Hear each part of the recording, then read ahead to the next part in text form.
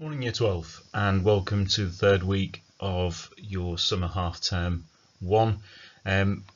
Obviously we've got a few more weeks perhaps of this. There should be a bit of further indication perhaps on Thursday about when schools might be returning to a slight degree of normality.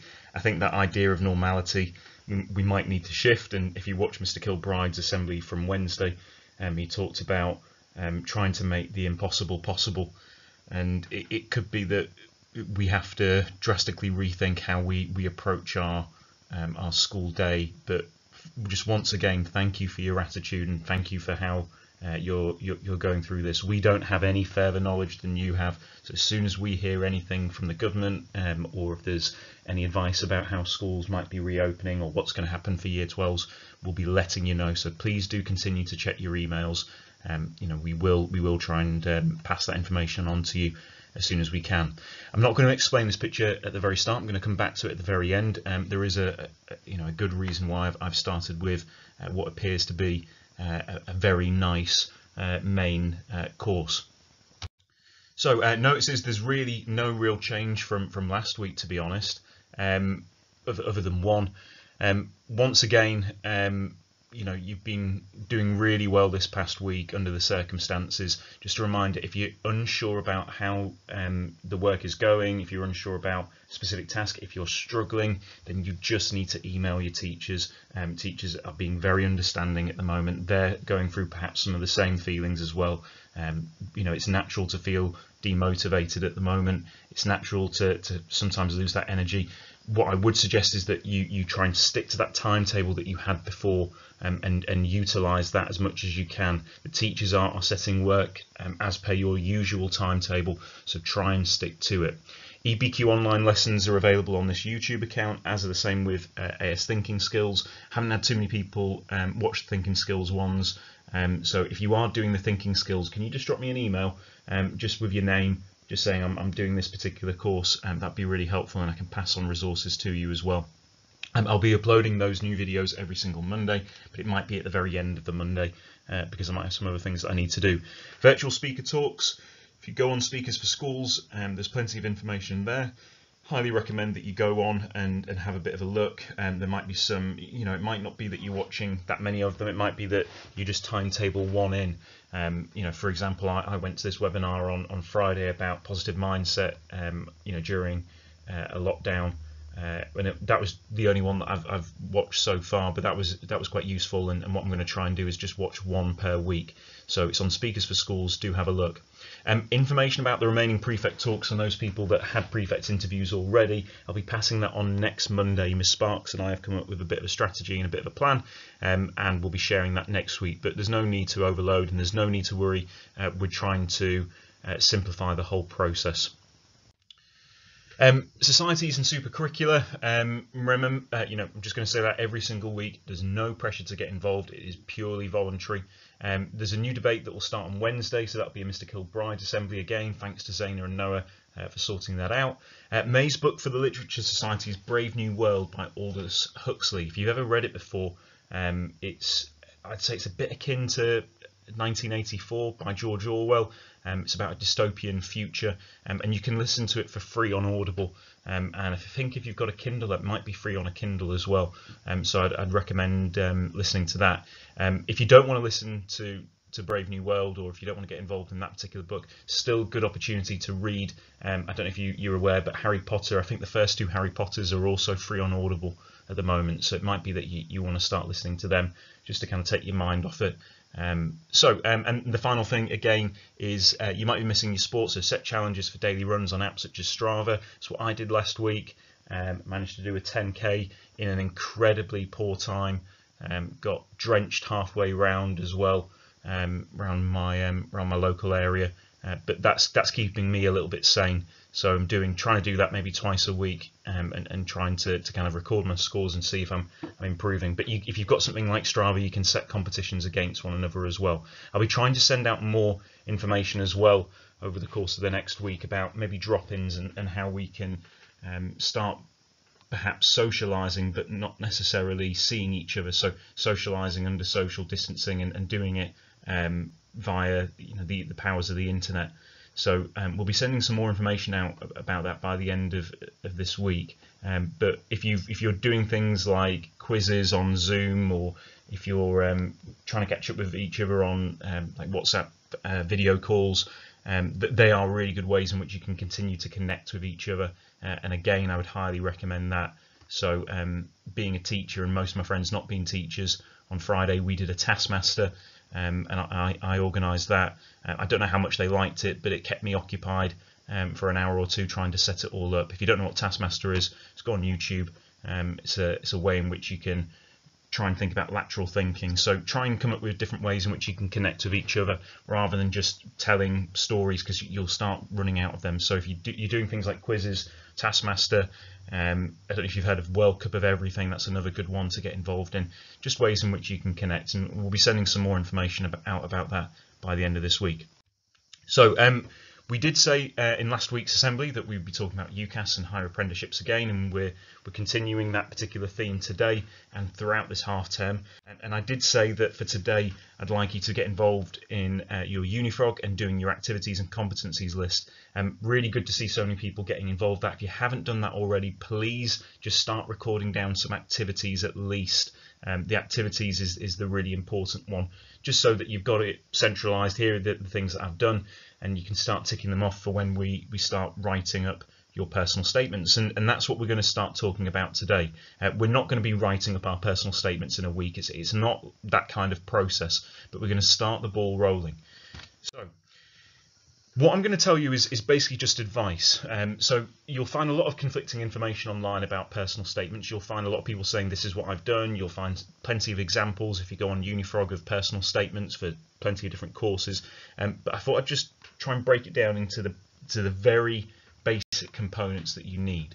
So if you're writing an Oxbridge personal statement, so that means that you're applying for Oxford or Cambridge, then you would probably need to have a personal statement that's about 85% academic and 15% extras. So they're things like co-curricular or extracurricular. If you're a non-Oxbridge student, which is the vast majority of you, then you would follow this particular structure. And even if you're an Oxbridge student, I would advise that you start with this structure and then we change your drafts as we're going along. So the general structure is this. The first third of your personal statement, so the first paragraph, is about why you love that subject and why you want to study that particular subject. If you're doing a higher apprenticeship, then it's exactly the same. So why do you want to go into finance? Why do you want to go into engineering, construction, media, digital marketing, whatever it may be? The second paragraph is about what you've done that enhances your love of this particular subject. So those are linking to your activities, your subjects, and what kind of competencies you've brought out from them. The final paragraph is to do with your extracurricular. So it might be that you on the side do martial arts, it might be that you play rugby, it might be that you play hockey, it might be that you play a musical instrument.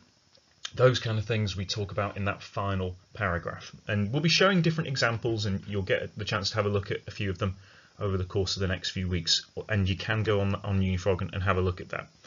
But what I want you to do is a few things for this next week. It's nothing too onerous, it's nothing too difficult, and really you can go at your own pace. So I know a few of you are itching to kind of get on and start writing a few things, and you can do that. Likewise, this week you can start just planning, start thinking, start reflecting. The first thing that I would suggest that you do is go onto Unifrog and look at the UK Personal Statement tool. This is where you're going to be writing your drafts.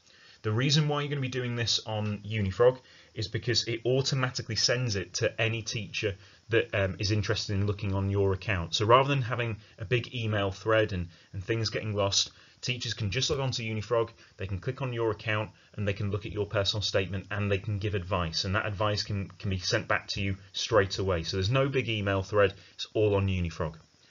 The other reason why we would suggest doing it on Unifrog is because it offers you advice, and it's got this template that we've just talked about there, those 3 different paragraphs, and you can just fill out essentially the boxes there. It gives you examples, gives you things to do, not to do. It's very easily laid out for you. At the very end, what you can do is you can then send that to a Word document, and you can edit it at the Word document stage. Mrs. Appley and myself at the very end of the process of looking at personal statements, we do at that stage like to have a look at the full Word document what we can do is we can then start moving things around and changing it. But what we would say is that you're embarking on quite a big task, even though it's in the grand scheme of things, it's not that long at all. 4,000 characters is about a page of writing. But this is something that we will be helping you out with. We will be quite blunt about our advice, and it's something that if you start early and you start doing your drafts, you'll get more and more feedback. So these are the things that I'd like you to think about over the next week, and these are questions that UniFrog have posed as well. These are very valid, very useful. So the first thing that I would suggest that you do is give a personal anecdote about why you are interested in your chosen subject, or what sparked your interest in that subject. Now, the vast majority of people at this stage, when we've posed this question, will come along with the response of, I've always wanted to be a doctor since I was 2 years old. Or I really wanted to be a marine biologist because I watched Finding Nemo. It's important that you're honest, but likewise, what we're not wanting are cliches. So cliches like, I want to go into this particular field because it's something that I saw somebody doing when I was really young, and that job then ended up becoming my superhero job. We're not looking for those kind of things, but we are looking for honesty. So if I give you my personal example, I wanted to do history at university, and my personal statement said that I wanted to study history because I genuinely enjoyed finding out about new periods of history that I hadn't studied before, and that doing a degree would mean that I had the opportunity to find out about cultures that I had yet to look at. So that's quite a dry response. It's not necessarily going to set the world alight, but it is the truth, and it's not something that I've just made up. The second thing that you should reflect on and should start thinking about is trying to think of times or experiences that you've had that have shown real enthusiasm for your subject. Now, if you've done your activities already, it might be that one of those activities is linked to the subject that you want to study. But it might be that you don't have that. It might be that you're going to have a bit of a think. It could be things that you've done in school, out of school, things that you've watched, things that you've read. And as I keep saying to you, if you go onto that subjects library, you look at the Geek Out tab for the subject that you're interested in, there's some really good activities that you can do there that might show that you've got that real enthusiasm for the subject, because personal statements want to see students that are going above and beyond what is in the classroom. And finally, what do you do already, and what else could you do to demonstrate interest in that subject? And that again links to that Geek Out tab under the Subjects Library tool. But not just the thing that really shows that passion. What other kind of activities have you done that potentially link to the same skill sets that subject wants? So it might be that you do D of E, but you want to study microbiology. Well, try and have a think. What's the link between the two? How does doing D of E and volunteering along with D of E link to studying microbiology at university? And it might be that you surprise yourself, and it might be that lots of those activities that you've recorded actually demonstrate interest in that particular subject area. So what I would suggest that you do is I would suggest that you start thinking about a first draft of your personal statement. Start writing down some ideas. You can see plenty of examples on there. There's no deadline for this at the moment, but you'll get advice next week on writing styles. I'll show you next week about sample paragraphs, what they look like, but it might be that you want to make a start on that. If you go onto UniFrog and you start typing it in, Ms. Sparks and myself will be checking sporadically through the week. We'll be able to offer some comments as well on things that you might want to change, things that you might want to add, things that actually might not be relevant at this particular stage. So we would recommend that you start doing this, but if you don't feel up to this, then you can go back and you can do those 3 questions and continue with those activities as well. So I did say at the very start that there was a reason behind this particular picture. This is from Ethan in year 7. And what we've been doing over the past few weeks is we've been setting these super curricular activities for year 7, 8, 9 and 10 students. We've tried to give them as much choice as possible, but trying to get them for an hour a day to do something completely different. And last week I came up with this idea of them cooking a budgeted 3-course meal for their family. It was amazing to see how many year 7 students got involved in this. Ethan was one of, probably about 20 in a cohort of about 80 that did a 3-course meal for their parents and their families.